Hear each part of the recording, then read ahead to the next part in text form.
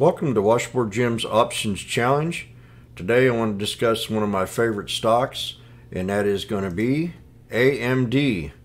AMD had excellent earnings. I mean, just beautiful. Really blew it out of the park.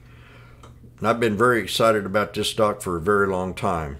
So I tried to get in on the dip at support and buy it and sell it at resistance.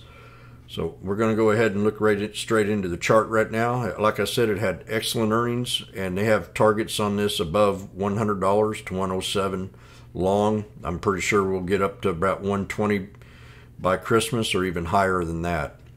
To me, it's very undervalued, and it is a market maker.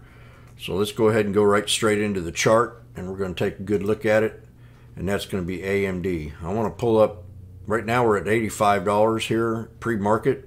And we're going to pull up the, let me see, the 5-day, 5-minute. We had a real beautiful run all the way down here from 78.50 all the way to 89. So that's a good $10 run. And I think we definitely have found a little pivot point area, a little support area. And I can find that here on the 20-day. If you look at the 20-day, we had some resistance right up in here, right around 84.38. And she did pull back to that area, right below it, to a solid support level of right around 83.99, right at $84. So we've had a nice little pop on it this morning. It closed at 84.02, and right now we're at 84.97. If we can keep the bears out of this today, we're going to have a little bitty pop on it today, and she's going to consolidate inside of this channel.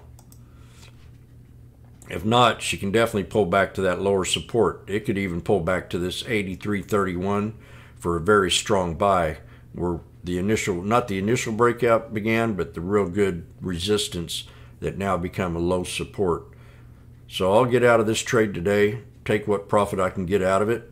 If I can get up here to right around 85.57, the pivot point that's in this channel, I'll do that, or I can take it up to 86.18 if the momentum carries.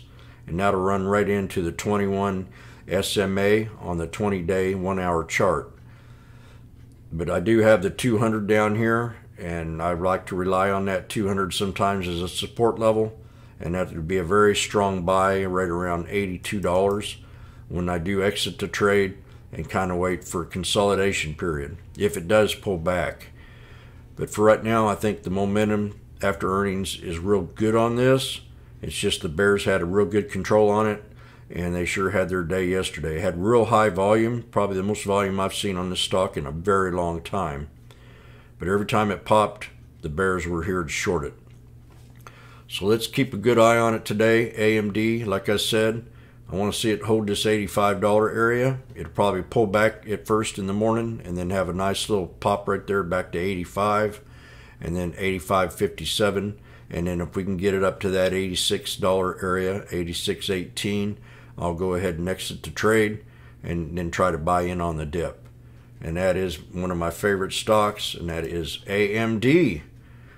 Welcome to the Washboardjim's Options Challenge, and we'll see you this afternoon. I'll be live, so if you can hit that subscribe button on this video, I'd really appreciate it. Ring that bell and you'll get my notifications when I put out these short videos. And then you'll also know when I'm live, and I'm live when the bell rings to when it closes. Always remember, Washboardjim's Options Challenge.